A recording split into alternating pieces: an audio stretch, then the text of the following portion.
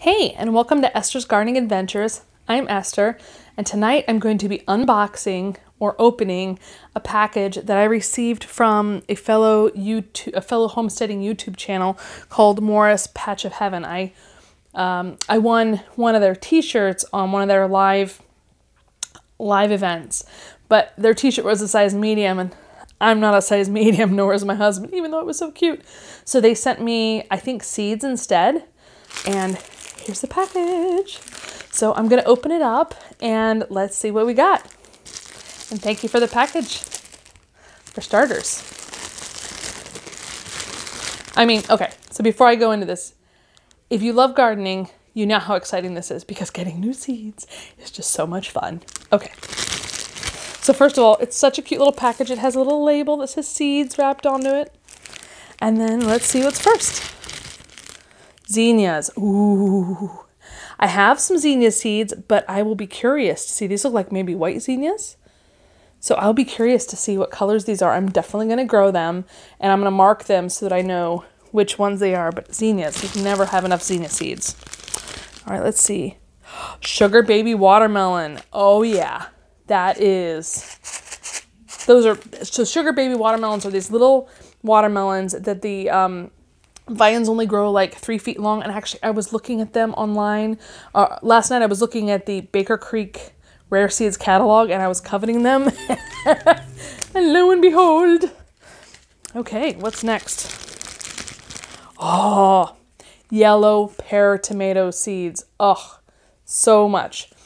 I actually, it's like they're reading my mind.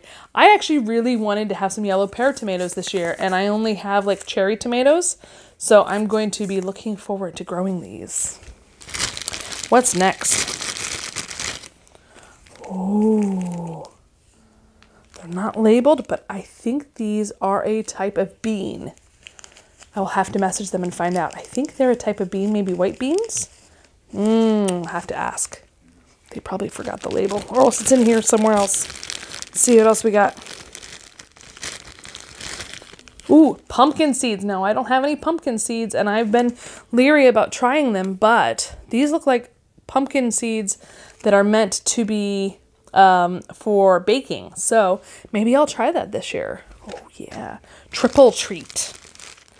And I told them I wanted more varieties of peppers as one of my goals this year. And look, they got me hot peppers. Poinsettia. Oh, these are the really pretty ones that kind of like bush up. And so you have like this really pretty.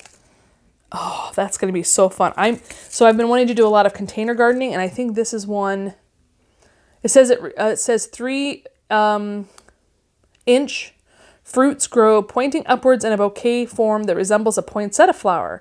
Perfect for salsa. Ooh. Yes. Yes. What's next? Garden beans. Oh, wax beans. This is great.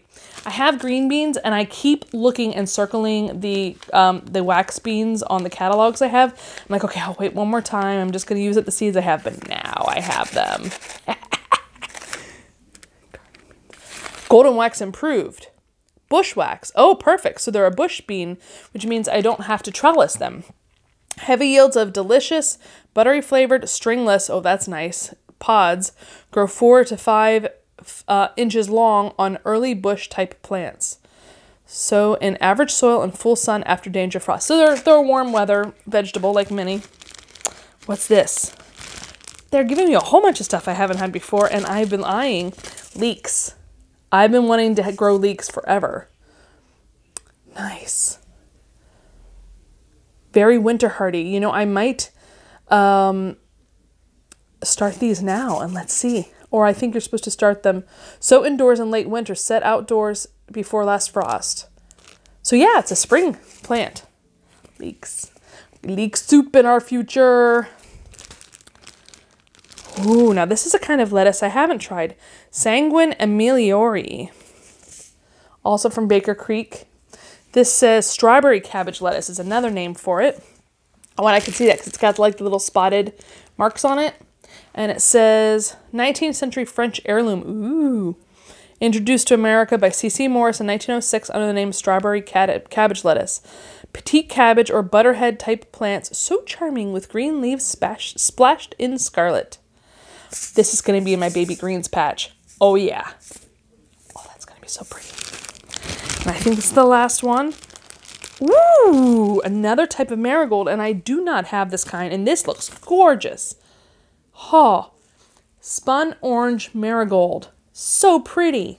Oh, wow. And I love orange flowers. I love orange flowers so much.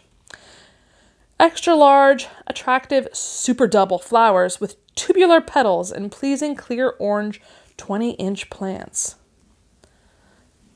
Ooh, this is awesome. This is, oh, that's so pretty. Those look like huge flowers compared to normal marigolds. I'm definitely looking forward to that. Well, thank you very much, Mora's Patch of Heaven. You are awesome.